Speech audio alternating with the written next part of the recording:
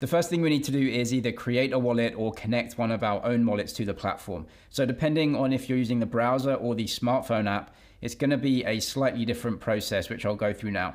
So I'm going to use the browser first. You can see I've got the Cloud Wallet connected right here. Cloud Wallet is something that you can set up with Bybit. They actually hold the keys of the wallet. So it's a custodial wallet, meaning Bybit hold the keys, and so they ultimately have custody of the wallet. However, they can't carry out transactions on your behalf. So it's you carrying out the transactions. They just keep the keys. Now, the benefit of this is that you can use it cross-platform. So if you're on your computer or your phone, you're just using Bybit's Cloud Wallet. They have the keys and you can use everything. You don't need external wallets to link with it, and you don't have a seed phrase. Of course, if you want to keep your own keys and you want self-custody, this is not the wallet for you, right? So you can't export this wallet anywhere else. It's Bybit wallet within the Bybit platform. You can't use the same wallet and the same assets, a different platform like MetaMask or Rabby.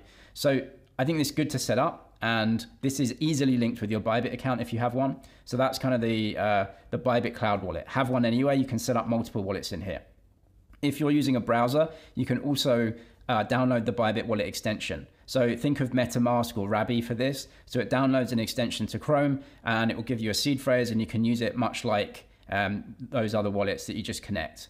And that's a seed phrase wallet, so you have self-custody there. It's a hot wallet. If you already have a wallet like MetaMask on your browser or Rabby that you want to set up, just go to third-party wallet and connect it here. You can connect the wallet that it sees. It sees my Rabby here, but if you have MetaMask, it will see that as well. You can connect it. That's obviously your own wallet that you're just connecting to the Bybit platform. The wallet connect here, if you have a Trust wallet on your phone or something like that, you can just scan the QR code and connect your wallet. So that's how you connect wallets on the browser application. Now we'll get to the smartphone app. If you're using the smartphone application, we have one extra option, which is to set up an MPC wallet. Bybit call this a keyless wallet. So I'll show you how to do this. Go to the Web3 platform, go to wallets in the bottom right. You should see the options to set all of these up. If you don't, up at the top, these are the wallets and the drop down here. So I'm going to click that. You can see custodial wallet, like I said, which is Bybit owns the keys, and we have keyless wallet. Keyless wallet is a normal wallet, but instead of giving you the seed phrase to keep safe, what happens is the seed phrase is encrypted and then split up into thirds. Bybit hold one of the thirds, and so you have to link this with your Bybit account with your login. They have one of the thirds. You have one of the thirds on your device, and then the last third is kept in your cloud account as a recovery. Now, this is supposed to make the seed phrase a little bit easier to keep. So instead of giving you the seed phrase and you having to write down 12 words and try and keep that safe, what happens is the 12 words are encrypted and kept in 3 shares. So Bybit has one, you have one on your phone, you have one in the cloud. Only 2/3 of the shares are required to do something with the wallet. So when you sign transactions, Bybit take their share, you take the share on your phone, that can sign transactions for you. And of course, if you lose your device and you can't log back in, you can just get a new device, log into your accounts, and then you have the 1/3 in your cloud. Bybit still have their third. You can put that together to recreate the wallet. This is supposed to give you a little bit easier recovery options, and you don't have to keep the seed phrase. That's why it's called keyless, because you're not seeing any of the seed phrase. It's just kept digitally. So this one is a great option as well. Bybit Custodial Wallet is linked automatically to your Bybit account. You can very easily get assets in and out. Keyless Wallet is a great option if you actually want self-custody of your assets and to have them with the shares like that. So it's up to you which one that you have. You can actually use all of these in the same application as well. Now, if you have your own wallet already, like MetaMask is a hot wallet, and you just want to load it into here, you can do that as well. So go out, you can see seed phrase wallet. I'm going to click that. This is just your seed phrase. So if you have one already, you want to load it in here, set a device password, which is like a spending password, put your 12-word phrase in, and it's going to reload that wallet right in Bybit Web3. Wallets can be complex, especially if you're a beginner, so I'll leave some extra videos below explaining them and the pros and cons in more detail. If you just want a brief overview, you can pause the video here as well and see the different types of wallets and which one is going to be best for you. Now we need to deposit some assets into our wallets in order to go ahead and use them on the blockchain. Because we're using blockchain wallets, every single transaction that we carry out on a blockchain requires a gas fee. And so we need some of the gas coin in our wallet in order to pay for those gas fees. So for the cloud wallet, this is automatically linked to your Bybit account. So I'm going to press receive. And then from here, I want to receive ETH. So I'm going to search for ETH like this. And I'm going to use the Arbitrum network because it's a layer 2 on top of Ethereum, which means it's way cheaper to use. So I'm going to receive ETH, and you can see Arbitrum, this little logo here, that tells me it's the Arbitrum network asset. This is the Ethereum mainnet, this is Optimism, and so on. So you can choose the blockchain that you want. So if we go over to something like Base, we'll search for Base here like this, you can see this is ETH on the Base network, right? So you can just choose whichever blockchain that you want to use and get assets on, you can click that. So I'm just going to search for Arbitrum like this. This is it. So I'm going to click this one, and that's my deposit address for Arbitrum 1, and this is ETH that I'm sending. So if you have assets elsewhere in another wallet or another exchange, this is your wallet address that you send to. But if you're using the cloud wallet, this is automatically linked to your Bybit account. So I'm going to press transfer from Bybit account. The wallet address is auto-populated because it's literally linked. And then the chain is Arbitrum, and I'm going to send in, any amount here, whatever you want. So you can press confirm there, and that sends from your Bybit centralized exchange account over to your Bybit cloud wallet. If you're using any of the other types of wallets, or you're just not using Bybit to send assets, you're going to have to copy your address and then go to the other platform and paste it in. So what we can do is go to receive again, and I'm just going to search for the exact same asset. So ETH on the Arbitrum chain, this is my address. I'm just going to copy the address here. Then I'm going to go over to my Binance account. I'm just going through with a simple withdrawal. So I'm going to withdraw ETH. I'm going to paste in the address right here. And then it's going to say, which network do you want to use? Well, I want ETH on the Arbitrum network, so I'm going to choose Arbitrum. That's it. You can just send out an amount of ETH there. It's going to go to the exact same place. It's just a simple withdrawal from your centralized exchange account over to your wallet, because you own that wallet, you have the address, and so you can get any asset in there. If you want some deposit bonuses on Binance and Bybit, if you haven't got those exchanges yet, look below in the description. If you're new on those, you can get deposit and trading bonuses. Now I'll show you how to swap assets in Bybit Web3. There's two different ways to do this. If we go to trade, we've got swap and we've got DeX Pro. So I'll show you simple swap first. So we'll go over to this, and then it says swap and bridge. So what you can do, if the platform allows you, is to actually bridge assets from one chain to another. So if you've got assets on Arbitrum, and you want to swap them over to Optimism or Base, if it allows you, you can do that. However, trading fees are usually quite high here. What I would recommend if you do want to bridge assets is actually just send the asset back to your centralized exchange, wait for it to settle, and then withdraw it on the other blockchain. That's usually cheaper than paying decentralized fees, but it's up to the individual. So what we need to do is get an asset that we can sell. I've got some ETH in my account, and we're going to buy some USDT. So the from asset is the one that you're selling. I'm going to go to Arbitrum. That's the chain I've got assets on. ETH right here, so I'll click that. Down here too, going to stick on the Arbitrum chain, and I want to search for USDT. So we can click this. So what we're doing here, we are selling ETH like this. That's an amount. It's going to show me the exchange rate right here. So this is using a decentralized exchange. What we can do down here on this click down here, show the gas fees. Gas fees are very small because we're on Arbitrum. Slippage, we're not going to set that to 5%. We're going to select that to 1%, press save. Slippage is the difference between the price quote you're given here and then the price that's actually traded when the transaction goes through on the blockchain. For large assets like this, 1% and under. 5% is way too much. Maybe some meme coins would be 5%, but obviously we're not going to trade those. Min amount received, you can see that here, 24.55, and the quote here, 24.82, right? So that's the slippage here. Now you can see this root at the bottom. This is telling me which exchange it is using. And you can see this changes over time. And so whichever decentralized exchange that is the best to use at that current time, it's going to route us through that, or at least hopefully. So that's the one we're using right now if we go ahead with this swap. So what we're going to do is actually swap this. So I'm going to go to swap here.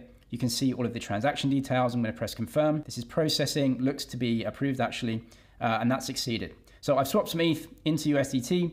There you go. And now I have some USDT in my account. So it's as simple as that. Pretty easy swap. Bybit also have what they call DeX Pro, which is actually the exact same thing under the hood as what we've just done, but the layout is much more like a centralized exchange. So we're going to go to trade and then DeX Pro. You can see it looks pretty much like any centralized exchange within crypto, right? So we have the asset price chart here in a candlestick pattern, much more like a centralized exchange. You have the trades down here, which are trades that are going through on the blockchain. And then on the right-hand side, you have the order options. Now, slightly different to a centralized exchange for right now anyway, much more simple. It's just buy it and sell. There's no limit orders or anything for right now, although I'm sure that will come in the future. So what we need to be sure of is the blockchain that we're trading on. So again, we need to pay gas fees here. So we need some of the gas coin in our wallet at all times, but we're going to search on the Arbitrum One network because that's where we have assets. You can see the popular coins on Arbitrum that are trading right now. So let's just look at one of the coins, for example, Link.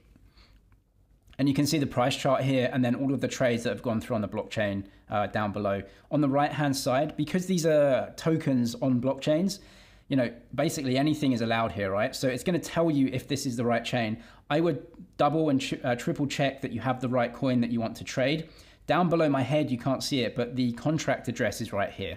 So what you can do is copy the contract address and actually go to a coin registry like CoinGecko or CoinMarketCap. You can paste in the address. You can make sure that the address is the same as the one that you're trading, because there could be, Link coins that are fake or whatever, because it's a decentralized exchange, right? So just make sure that the token that you're trading and the one you actually want to trade are the same token. And you can check that by the contract address. You can see the security of this asset. It's open source, etc. So this is pretty much confirmed that this is the proper Link coin that we're trading. And what we want to do is go ahead and trade it. So up in the top right, the quantity of Link that we want to trade. So this is what we're buying, right? And what we're paying is the other asset. So I'm actually going to spend some USDT because we now have some of that in my wallet. You can see here, so I'm going to click that. So we want to spend an amount of USDT. And it's going to tell me how much Link. So again, this is the same thing, right? What we have to do is go ahead and trade this on the blockchain.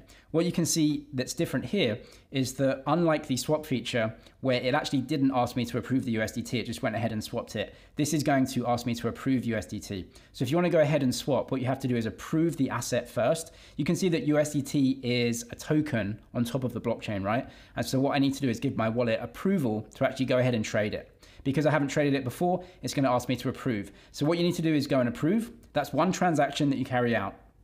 Once you've approved USDT in your wallet to trade, you can then go ahead and trade it amongst anything else. So if you want to go ahead and do that, you can. If you just want to use ETH, right, you can do that here. And you can see it just says buy Link. So let's put an amount in like this. And it works out the exchange rate, and I can buy Link because I don't need to approve ETH. So this is looking like a centralized exchange. You can buy and sell assets here quite easily, but it is a decentralized exchange. And just be sure, like if you are trading silly coins, just make sure that they're not scams or anything like this. You can see these list of coins here. Just check that the coin you want to buy is the same as the one listed here. You can do that via the contract address. If you are connecting your Web3 wallet to lots of different applications, especially ones that aren't directly within the Web3 platform. So if you go to the magnifying glass here, this is a browser essentially, and you can just put in any URL of any dApp and go to it and then interact with it with your wallet. If you're doing that, it's good wallet hygiene just to check the approvals that you're giving these dApps, because every time you trade or do something on a dApp, you're going to have to approve the token, and that approves the application to manipulate the balances within your wallet. So you can see all of these approvals that you've given, and you can revoke them as well. So in the top left, click this icon, go to contract approvals. This takes us to revoke.cash. This isn't Bybit, it's a standalone dApp. But if you paste in your wallet address, it's going to show you all of the approvals that you've given, and if you have any value at risk connected to that token approval.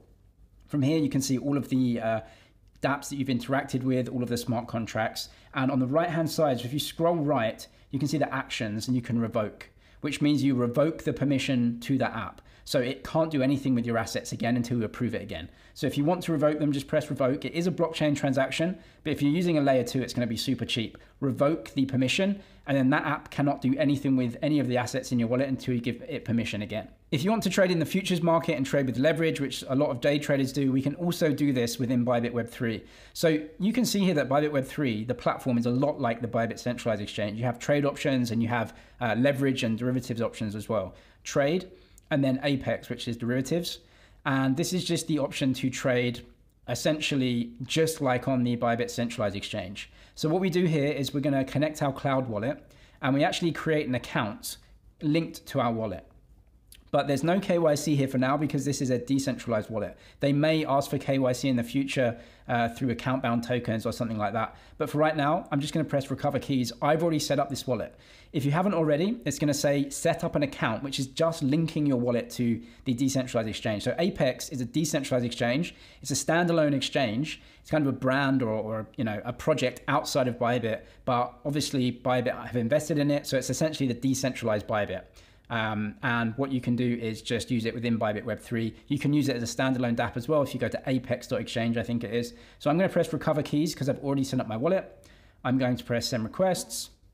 And then from here, I just have to sign in. So that will go ahead and do that. And I've signed in, that's it. So from here, this is not trading like we did in the spot market with Swap and DeX Pro.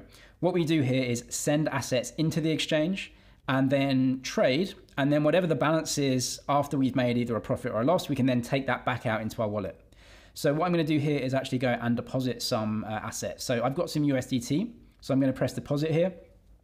And I should have some USDT in my wallet, right? So I'm going to press USDT. I'm going to press the network, which is Arbitrum. So I'm going to click that. It's suspended for right now, right? But you can see the options here. So what we're doing, we're not actually trading on Arbitrum. What we're doing is using the Arbitrum blockchain to send in some USDT over to the exchange. So I'm going to send in USDT on Arbitrum, and we're going to send that in. Again, I have to enable USDT because I haven't enabled it yet. Enable it. Once that's enabled, you can send it into the exchange.